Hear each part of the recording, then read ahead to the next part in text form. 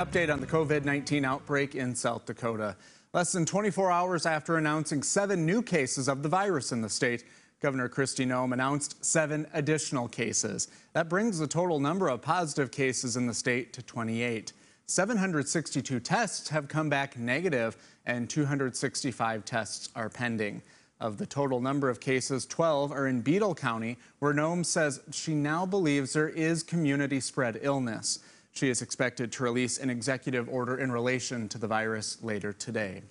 On a positive note, 6 people have recovered. The city of Sioux Falls is looking at tightening restrictions for businesses. Today, Mayor Paul Tenhaken announced the public health director will meet with the Board of Health on Tuesday at 2 o'clock. The board will be considering things like closing bars and requiring restaurants to be carry-out only.